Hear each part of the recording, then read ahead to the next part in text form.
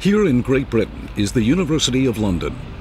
A new beneficial experiment into plasma cluster ions was run by the company Retroscreen Virology Limited at this university. Directing the experiment was the International Authority in Virus Research, Dr. John Oxford. I'm John Oxford. I'm Professor of Virology at the Queen Mary School of Medicine, the University of London, and Scientific Director of Retroscreen Virology Limited. Well, now we are repeating the experiments with virus potential inactivation, and we're using a more powerful ionizer. This emits 50,000 ions per centimetre cubed, and we're hoping to achieve even more inactivation of virus. The experiment is carried out using a 1-meter cubed box.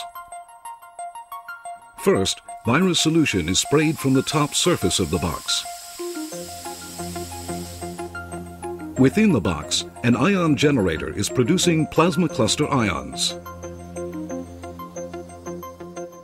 The suspended viruses are gathered at fixed intervals into a solution by a trumpet-shaped collection device. On the right is a virus solution affected by the ions. On the left is a virus solution not affected by the ions. Each virus is introduced to MDCK cells and the response awaited. Here is the mechanism by which the plasma cluster ion degrades and removes the viruses. The ion generator produces positive and negative ions from air moisture through plasma electrical discharge. In the same way as ions existing in nature, plasma cluster ions are very stable when included in water molecules, and high concentration is possible in our living spaces.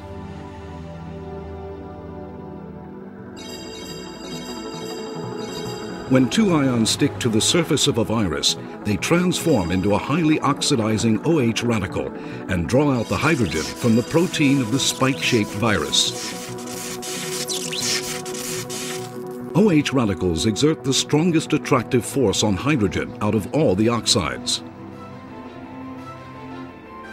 Protein from which hydrogen has been taken is degraded, and the OH radical returns to water. This sequence is performed in an instant, completely removing the virus.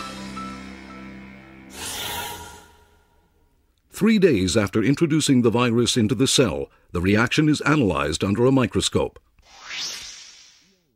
The cells introduced to the virus not exposed to the ions gradually degrade.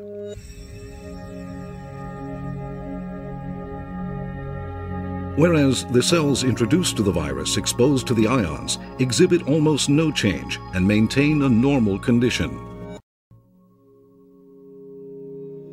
This proves that the virus is removed by plasma cluster ions. This kind of experiment is repeated many times over in order to verify the virus removal efficiency. The result verified is that high-concentration plasma cluster ions can remove 99.9% of the virus in a 1-meter cubed space. Now, with that degree of inactivation, I think one can begin to think clearly about how to apply this sort of technology in practice, in doctors' surgeries, in waiting rooms, in people's homes, and that sort of application pleases me quite a lot.